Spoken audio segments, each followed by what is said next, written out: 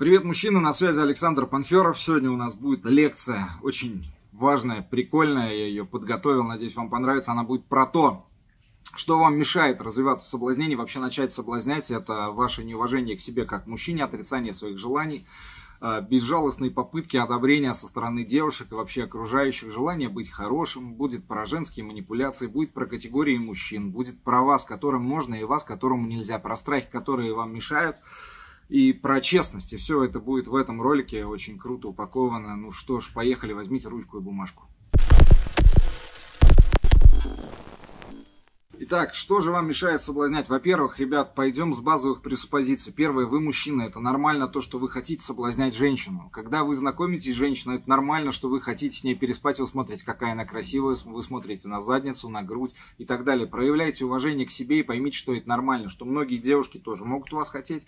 И то, что вы должны понимать, на 2 девушки, которые вы отказали, рядом есть 3-5, которым вы нравитесь, которым приятно с вами общаться и которые, возможно, думают о сексе с вами. А может быть и нет.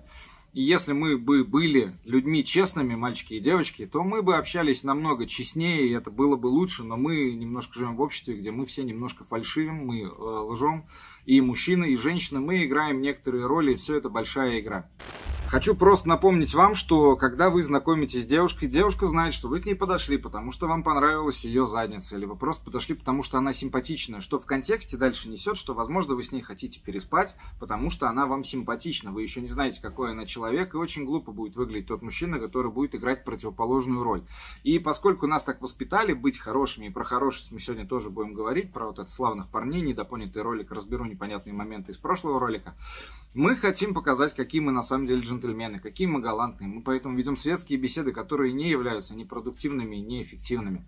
И вот о том, как мы лицемерим, общаясь с девушками, и скрываем свои истинные причины общения. И здесь вторая пресуппозиция, которую я хочу вам донести, то, что каждое общение несет в себе какую-то выгоду для собеседника. То есть вы общаетесь с девочкой для получения выгоды. Вы хотите с ней переспать. Вы общаетесь с работодателем, чтобы получать свою хорошую зарплату.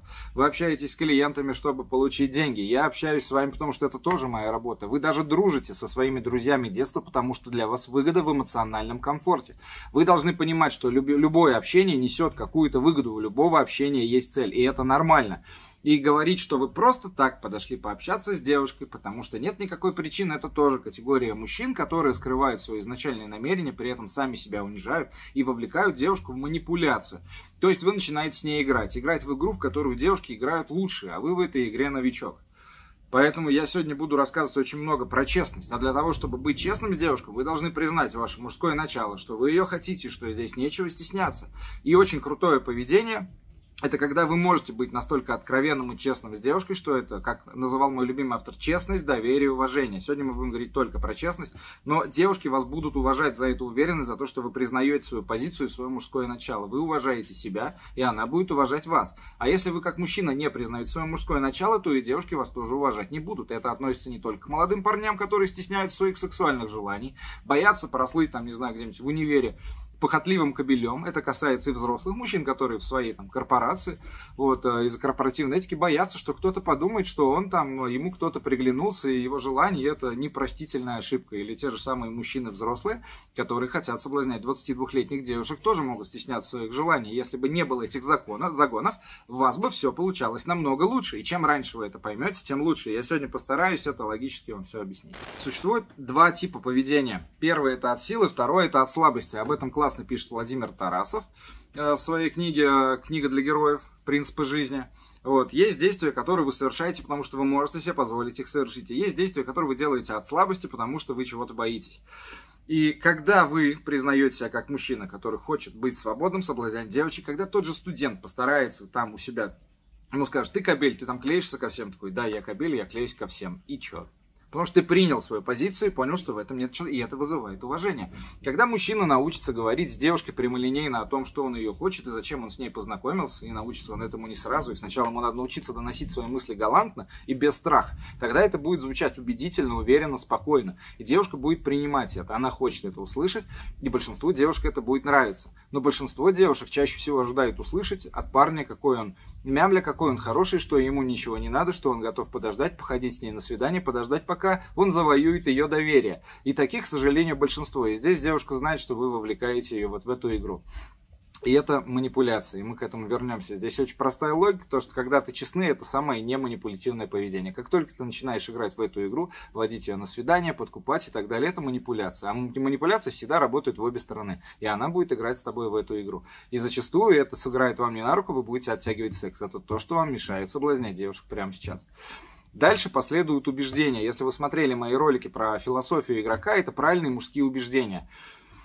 Если у тебя есть четко очерченная, адекватная, мужская жизненная позиция, которая не мешает другим, которая заставляет тебя поступать так, чтобы ты уважал себя и другие уважали тебя, где ты со своего вектора адекватного, продуманного не сворачиваешь, тогда у тебя будет все получаться. Ты точно знаешь, когда тебе надо прекратить с ней общение, когда она перечеркнула грань. Ты точно знаешь, когда ее можно уже послать, встать со свидания, уйти, что ты не приемлешь. Ты точно знаешь, когда надо быть ей благодарным.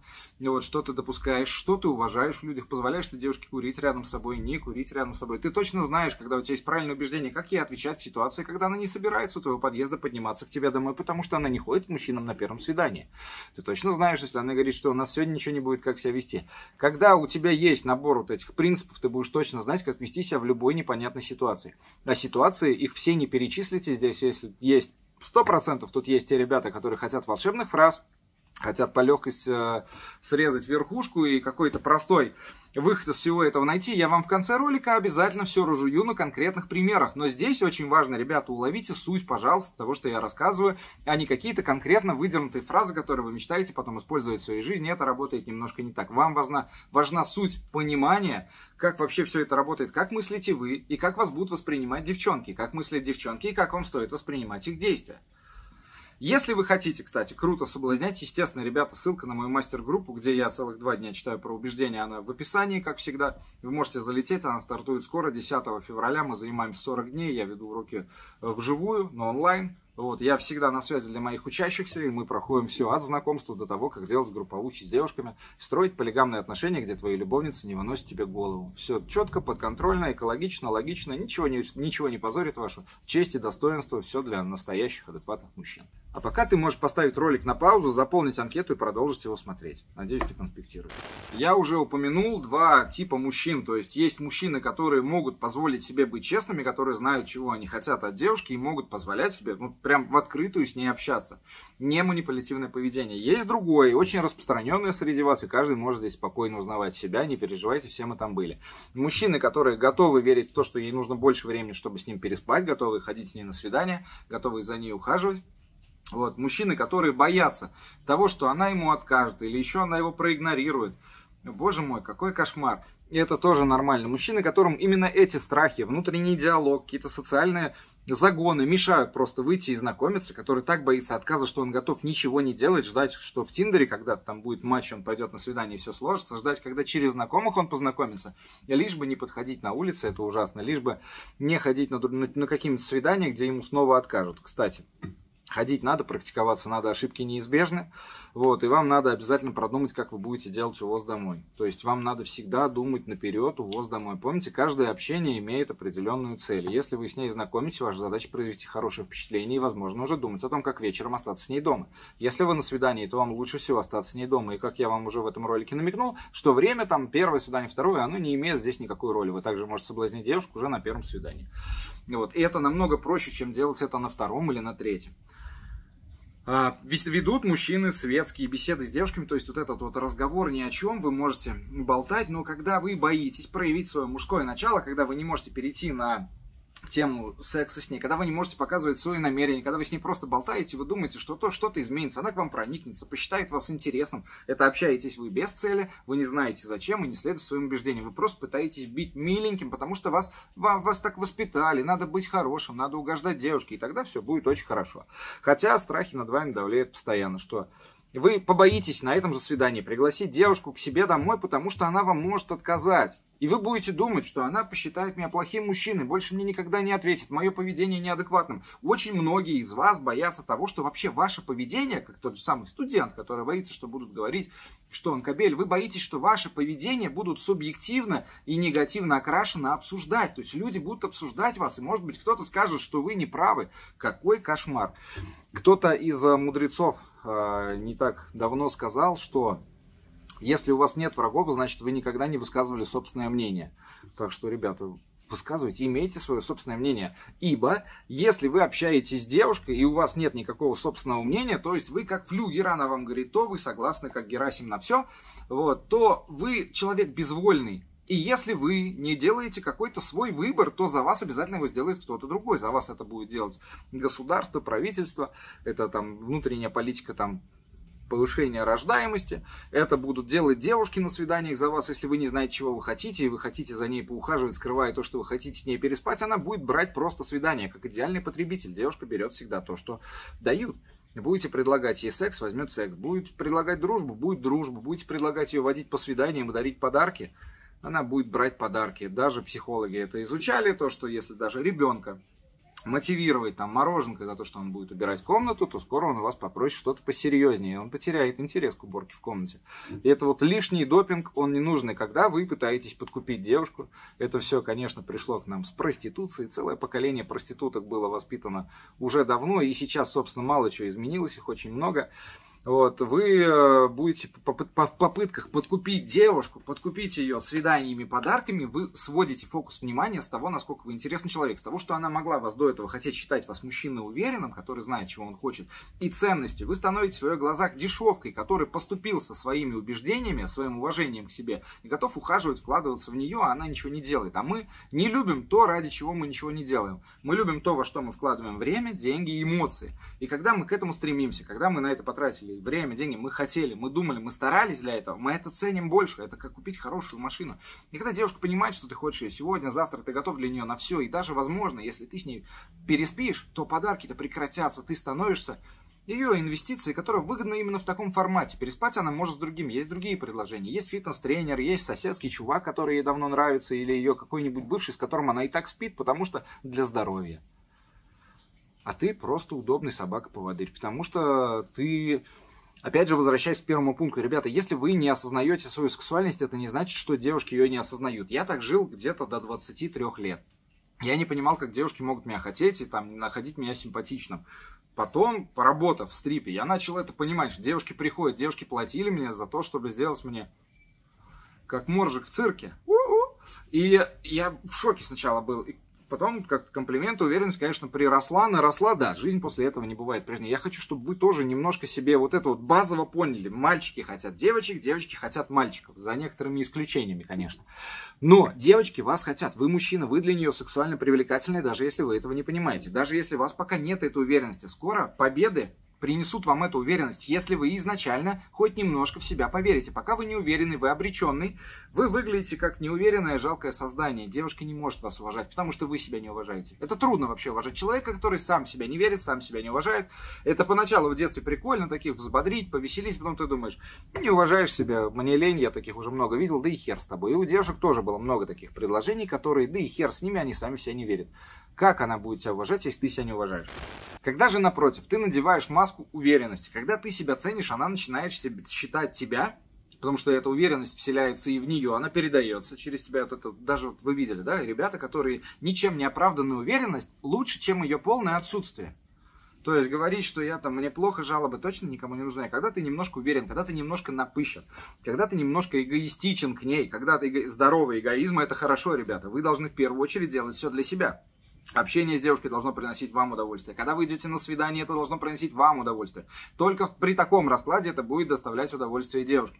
Я хочу, чтобы вы адекватно относились к девушкам. Я хочу, чтобы вы были защищены от манипуляций. Я хочу, чтобы вы чувствовали себя комфортно во время соблазнения и уважали свое мужское начало. Как, опять же, говорил тот же мой любимый автор Дэвид Икс. Не дешевле. Ваджайн. Вот. Все здесь в балансе. Вот. И девушка тоже вас хочет, и вы должны это понимать, и вы тоже не должны быть дешевкой. Если вы дешевка, вас ценить никто не станет. Следом мы подбираемся к другому. Моему убеждению это есть, ребята, те, кому можно, и те, кому нельзя. Вот те, кому можно, это ребята, которые верят в свою ценность, это которые знают, что можно вот так сделать. Чаще всего это подкрепляется победами, но сначала вам нужно просто это представить, поверить и изобразить, и тогда маска потихоньку начнет становиться вами. Поймите, что вам можно. Сейчас объясню на примерах для ребят. Есть ребята, в компании которых можно трахаться, устраивать групповухи, веселиться, рассказывать про свои фетиши. И есть другие ребята, при которых надо говорить, какая она хорошая, что у нее никогда ничего не было, что она там не раньше месяца с мужчиной переспит и так далее. Ханжевать будет. То есть она будет ханжески себя изображать. Там правильные ребята, они сидят все такие святые. Вот. И здесь есть ребята, с которыми весело. Они без загонов, без закидонов, легко общаются, хорошо относятся к сексу, хорошо относятся к девушкам. Видите, опять все упирается в убеждения. Здесь очень много убеждений, которые некоторые из вас, честно говоря, не сразу поймут. Ребята, вдумайтесь в суть, тут подумать надо.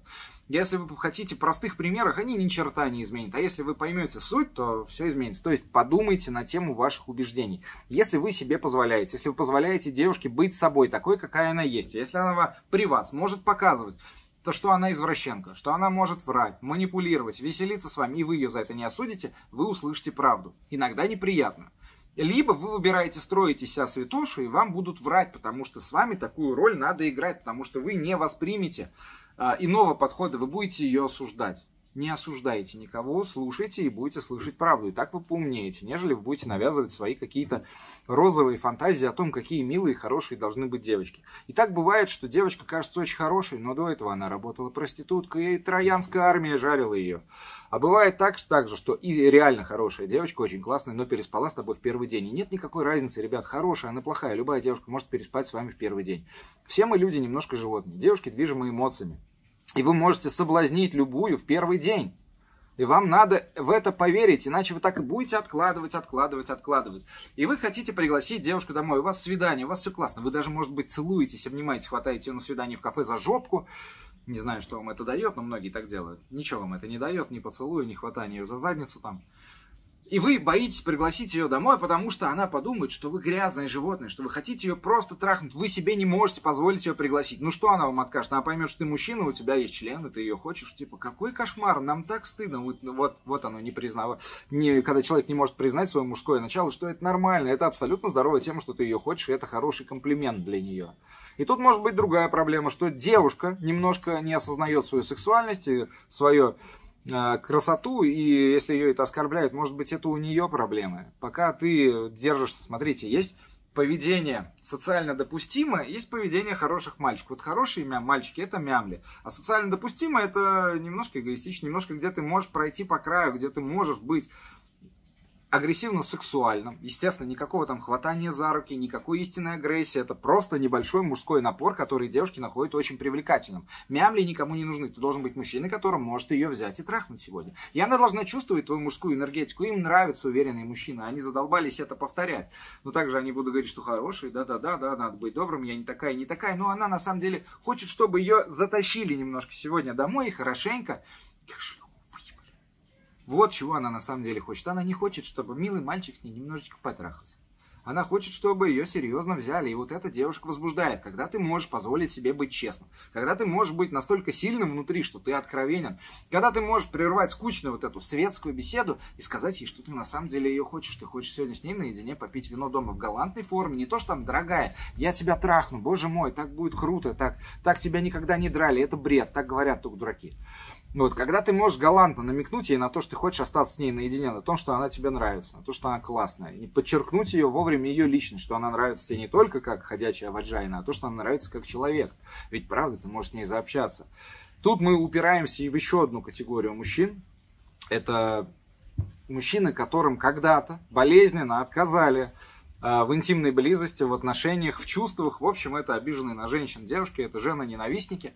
И вот тут вам будет очень сильно мешать, смотрите, ваше поведение, я считаю, неэффективным, потому что девушка, она это чувствует. Она в эту игру играет лучше, она видит ложь, она видит ваши скрытые эмоции раз в 8 лучше, чем вы осознаете это.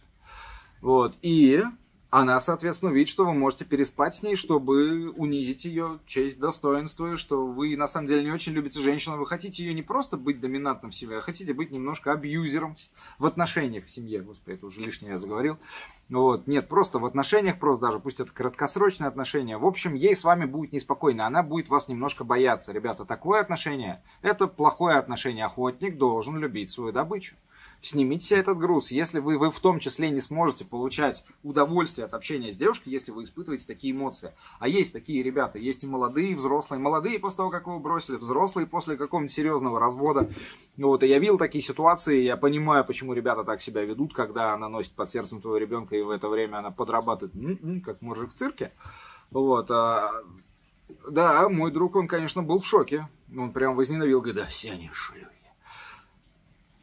Ну, давайте все-таки постараемся думать, что не все, а помните, всегда есть 2% надежды, 2 из 100 девчонок, они прям классные, хорошие, с большим сердцем, которые вам понравятся. У меня тоже много причин для злости, я видел много обмана, много лжи, много вот этого шлюшевого поведения, вот, манипуляции и так далее.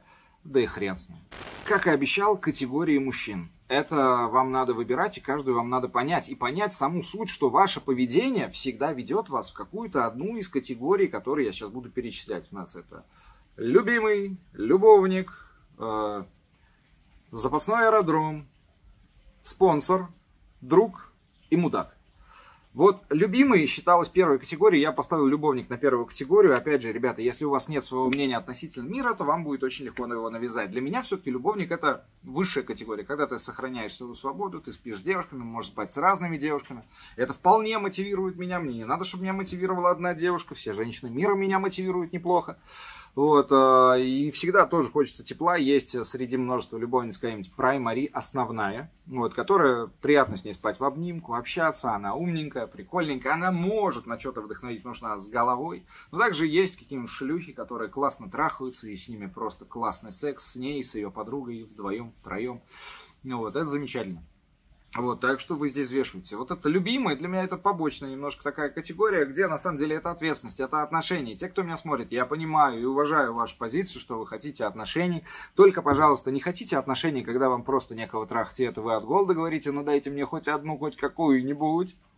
Это бред, это вы говорите от голода. А когда у тебя есть выбор, ты делаешь правильный выбор из наличия вариантов, это будет более правильный, разумный выбор, так что здесь не путаем понятия. Если ты хочешь также строить отношения, чтобы это было гармонично тебе в удовольствие, я это уважаю.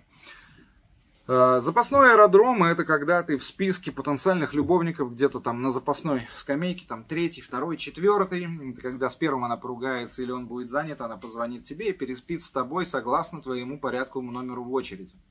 Есть спонсор. Спонсорам иногда дают, а иногда не дают. Вначале им лучше затянуть секс, чтобы он таскал дальше подарки. Потому что стрепухи говорят, что подарки уменьшаются, когда ты переспишь с клиентом. То есть он как бы уже насытился, он как бы тебя завоевал, его интерес падает. И когда он постоянно думает, что вот-вот ему дадут, вот уже пахнет, вот уже пищечкой запахло, то он всегда хочет, он всегда разгоряченный, он будет бегать за девочкой, дарить подарки в надежде, что еще немножко усилий, еще немножко вложений, и он с ней переспит. Вот. Кто у нас там спонсор, запасной аэродром, друг.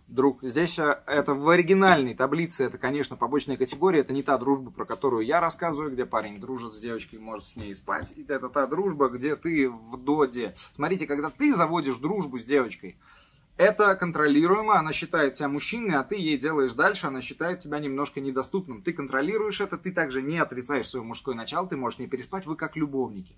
Даже если вы сейчас не спите с подружкой, ты можешь переспать, и ничего здесь страшного не произойдет. Она не твоя сестра, ёпта. Вот. Но у меня есть подружки, с которыми я не спал, и вполне мне нормально с ними дружить, есть разные причины. Там девушки моих друзей тоже мои подружки, с ними, естественно, я нет. И вот есть девушки, с которыми просто мы сразу выяснили, что не сложилось нормально. Я в начале ролика сказал, ребята, есть девушки, которые к вам никакого интереса не проявляют. Если вам будут говорить, что вы можете соблазнить любую, это рекламный пиздеж. Даже если я это буду говорить, это рекламный пиздеж. Вот. Если, допустим, вам девочка это не понравилась, она маленькая, карликовая, с усиками, жирная, то у нее очень мало шансов, что бы она там не сделала. Она должна сделать что-то, наверное, невероятное. И то, короче, скорее всего, ничего. ни ей не поможет. И у вас также бывает. Но есть куча девчонок, которые вам нравятся. Также вы можете не нравиться парочке, а другие девчонки, они в принципе не против с вами переспать. А вам-то и надо всего с ней остаться наедине. Ей нужно вот это в голове мысль, а почему бы и нет. Вам не надо быть нелюбимым, не надо вызывать супер доверие, не надо проводить с ней кучу времени, чтобы с ней переспать. Секс — это просто секс. И он ни хрена не значит, и он ни хрена не стоит, ребята. Да, на мастер-группе я все это объясняю, как любовниц заводить, и что секс ни хрена не стоит. Вот, и как это делать весело, кайфово, контролировать свою жизнь, жить в кайф свободного мужчины, авантюриста современности. Это здорово. Ссылка в описании. Заполняйте анкету, я вам позвоню, расскажу, как проходит. Начинаем мы уже совсем скоро. Так что не тупите, залетайте.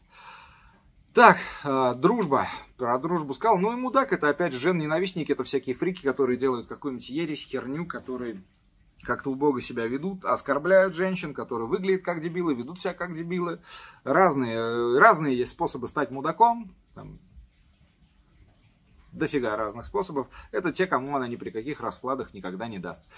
Так что думайте над тем, как вы себя ведете. Ваше поведение определяет ваши убеждения. Вот суть ролика. То есть, когда у вас есть понимание, что вы делаете, зачем вы это делаете, когда у вас есть общий вектор, когда вы знаете, что и зачем, когда у вас есть обдуманная цель, то есть сейчас я хочу соблазнять, там, в этом году, там, этим летом, хочу качаться к лету, я буду знакомиться, я не хочу отношений.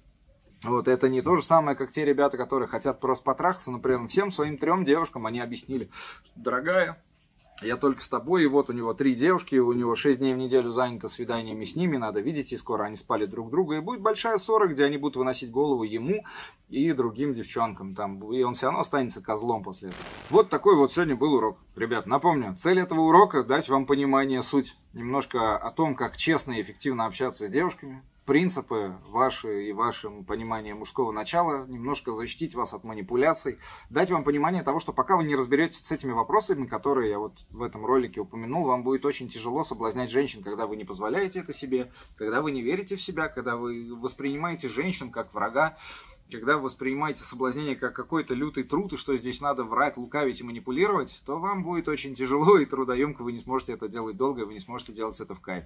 И все ваши отношения будут короткие и зачастую будут кончаться ссорой. И для того, чтобы общаться с ними в кайф, нормально общаться, заводить любовниц, вместе веселиться, просыпаться где-нибудь с ней на пляже, просыпаться с ней дома, вот, и радоваться жизни, при этом никого не надо обманывать, не манипулировать.